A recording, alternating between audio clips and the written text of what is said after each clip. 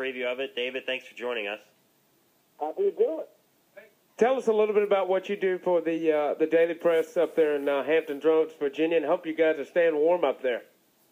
We're actually doing a lot better than y'all. I mean, we got a little dusting on Wednesday, then the rain washed it away. It's been a very uneventful 48 hours, unlike for the good folks south of us, and also those to the north. I'm a long-time columnist here. I covered state, the ACC, and that's pretty much it. David, thanks again for joining us. Like I said, this is a big game for the Clemson Tigers in basketball. They're right on the bubble of the ACC tournament. So what can you tell us about Virginia's basketball team? Really, is this a surprising year? Because I know they're doing really well in the ACC. Well, they were picked fourth in preseason. I picked them third ahead of North Carolina. I think we all figured that this would be an NCAA tournament team. 11-1 in the ACC, I don't think so.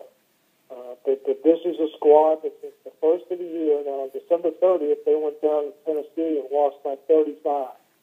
And you talk about a wake-up call. They have been excellent since. They are the mirror image of Clemson guys defensively. They just grind you in the half court, and they're just so effective. That's why it's hard to envision either team in the 60s tomorrow. And talk about the job Tony Bennett's done. I was listening to a little bit of his interview on Pac-Man the other day. He's done quite a remarkable job. Got him sitting at 11-1 in the ACC. And it should be an interesting game tomorrow, and obviously a huge matchup with Syracuse coming up in a week or two. Yeah, I mean, boy, that game March 1st in Charlottesville could be just as regular season matchups, so could be epic if Syracuse can somehow remain undefeated. And between now and then, after the way they escaped at Pittsburgh the other day, maybe they are dragged on. Maybe you need a stake and you got to put it through their heart to beat that squad. But no, Tony Bennett's done a great job. He's a defensive-minded coach, but he's got more balance and versatility on offense this season than he ever has. And the keys, in my mind, are the freshman point guard, London Parantes, because, number one, he's so steady, and number two, he has allowed Malcolm Brogdon, who redshirted last season with a foot injury, to slide over from the point to his more natural spot at the two, where he can be more aggressive offensively. And with Brogdon more assertive scoring, that's taken some of the load off Joe Harris, who oftentimes last year was a one-man show. Yeah, it's certainly been an improvement this year for Virginia's basketball team. But what kind of seed can Virginia expect as we go into the NCAA tournament in March? Well, clearly it hinges on how the Cavaliers finish the remainder of the regular season and then how they perform in Greensboro. I think right now, if the tournament were to be seeded, they would be a 4 or a 5. But I think certainly they have a higher ceiling than that, depending on how they play.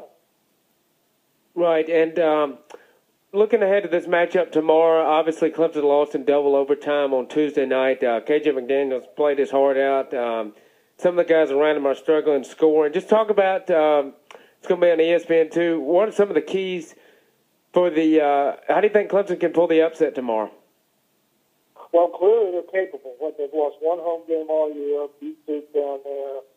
And you mentioned KJ McDaniels. To me, he's one of the most, if not the most, complete player in the league this season. I'm not sure if he cracks that five-man first-team all-conference spot, but certainly he's going to be second team at worst. He's going to be on the all-defensive team.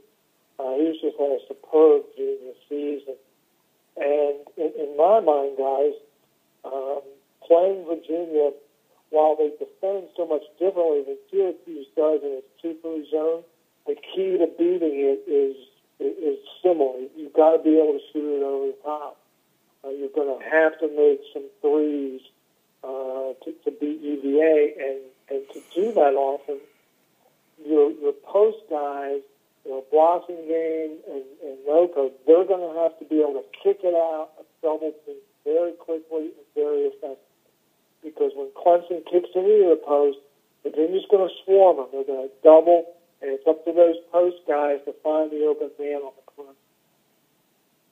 Yeah, and you talk about Virginia the other night playing Maryland, and that was sort of a similar game to the one they can see down here. What did that tell you about how Virginia is going to match up with Clemson, and overall, how did they perform against a team like Maryland? Well, they didn't play as well in the first half as they did in the second. But boy, they defended so well. The opponents' leading scorers, Virginia just has a knack for locking them up. Jabari Parker didn't do much against them. T.J. Warren didn't do much against them. Des Wells had a relatively quiet night against them. So you know they're going to save their defense for McDaniels, and Clemson is going to need to find some secondary scoring. All right, and once again, we're joined by David Teel, writer for the Daily Press in Hamptons Road, Virginia. Let's move to Blacksburg a little bit and talk. Virginia Tech's on, I believe, a 10 straight ACC losing streak, and you see Seth Greenberg all the time on ESPN now. Do you think there's a little bit of a regret for letting him go? I don't think there is. From a results standpoint, you can certainly make the argument. But it had gotten to the point there with Coach Greenberg and Jim Weaver, who was then the athletic director, who recently retired. They were just in loggerheads. And it just wasn't working out. And when you and your boss don't get along, often it's best for both parties for separation. And I think you can make the argument that Seth is better off. I mean, he's doing a great job on TV and plays the rave reviews as well as he should, and that doesn't surprise anyone who knew him when he coached down here. But there's no denying that the program is struggling. Looking at its third consecutive last place finish in the league, which makes for some curious decisions for the new athletic director with Babcock. Right. Switching gears to football a little bit, let's talk about the two, Frank Beamer and Mike London in the state of Virginia. Do you think that there is going to? I know there's probably going to be a lot of pressure on London. He's recruited pretty well at Virginia. I mean, how much pressure do you think will be on him next year? And ultimately, what do you think the timetable for Frank Beamer is and his retirement and eventually leaving Blacksburg? Well, Mike London first. I think the pressure is immeasurable.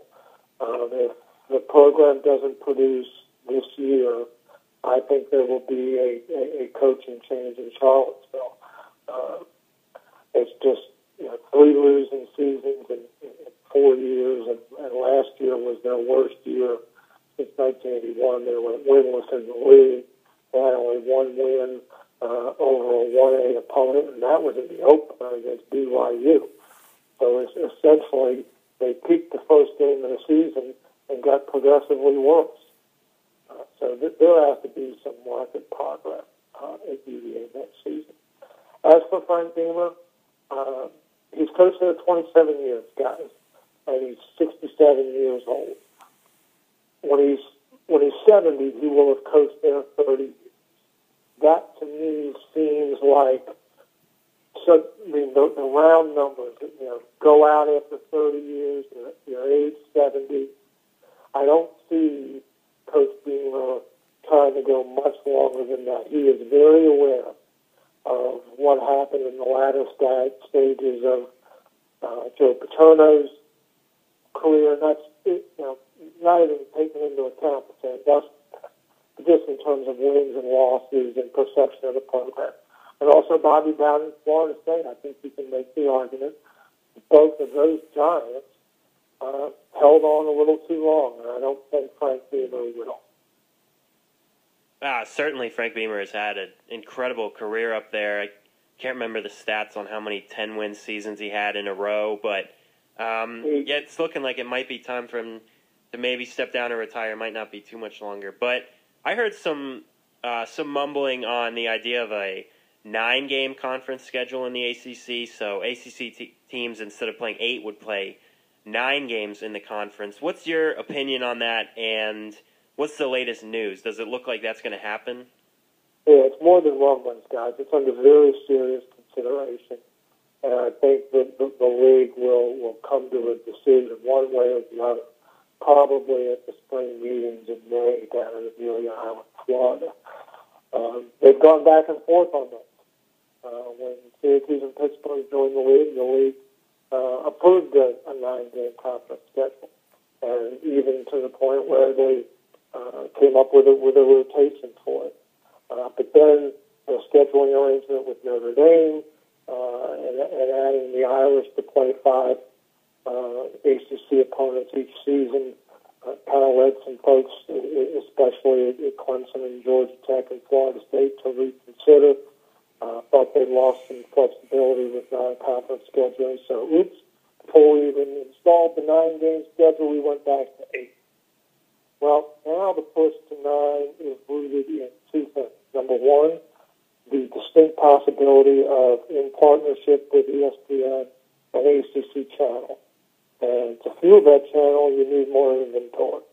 And inventory means games. And if you add a conference game in football, that helps your inventory and the possibility of a channel. And then there's the point of the new college football playoff. Strength of schedule, much like it is in the NCAA basketball tournament, will be a serious consideration in picking the playoff team. And that, by the way, on the basketball side, is what's going to be a killer for Clemson. Clemson's non-conference schedule is ranked darn near 300th in the country, so the Tigers have some serious work to do to get themselves in the bracket.